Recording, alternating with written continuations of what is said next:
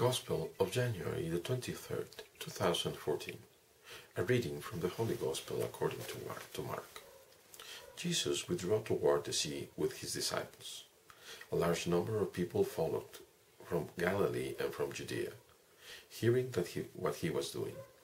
A large number of people came to him also from Jerusalem, from Idumea, from beyond the Jordan, and from the neighborhood of Tyre and Sidon. He told his disciples to have a boat ready for him because of the crowd, so that they would not crush him. He had cured many, and as a result, those who had diseases were pressing upon him to touch him. And whenever an unclean spirit saw him, they would fall down before him and shout, "You are the Son of God." He warned them sternly not to make him known. Gospel of the Lord. Praise to you, Lord Jesus Christ. Again, this Gospel of Mark shows these innumerable scenes of beauty where the Lord is among his people. And we see how he went back to the Sea of Galilee with his disciples. And many people from all around that part of the world, all that knew what Jesus was doing, curing people, wanted to touch him. They wanted to see and touch him. Perhaps the rumor had spread that by touching him, people would heal. Now, all of those people were moved by their need. Either they felt or they had someone who was sick, or someone who was possessed, or perhaps they only had curiosity or wanting to feel better. The fact is that many, perhaps thousands of people were gathered around him, and they all wanted to touch him. It is a tender scene, but also a not very nice one, because those people wanted to satisfy themselves, wanted to have what they wanted, but they did not have any regard for the Lord himself. They wanted to touch him at whatever cost, no matter if they push him, if they tumble him, if they trample on him. They didn't care. There was a great need of love for them to the Lord, because they did not have it. They could not see that he was not just a physician or just some sort of a magician. He was, and he is something much greater, someone much greater.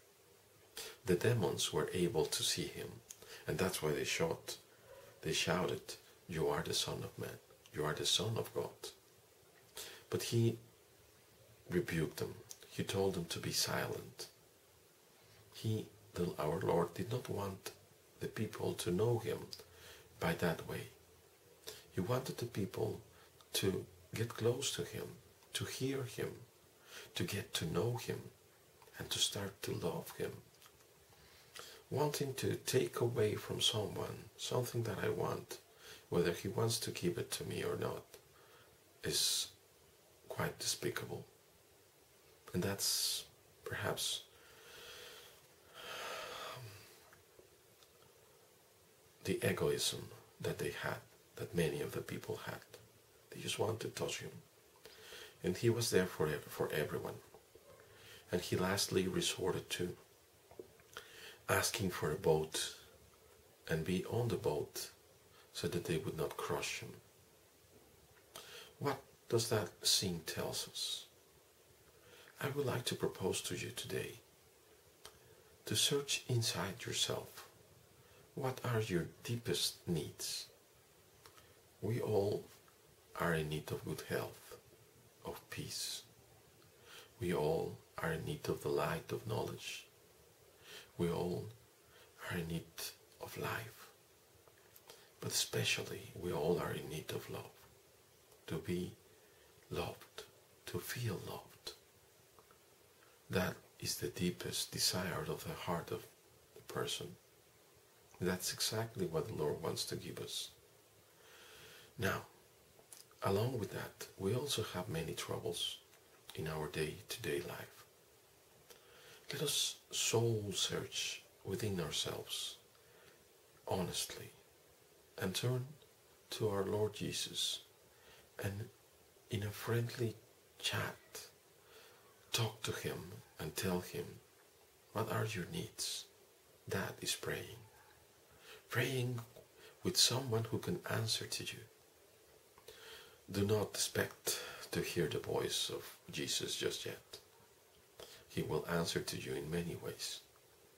But do trust me, but especially trust the Lord that he will answer. Trust and confide in him, because only he is enough for all our needs.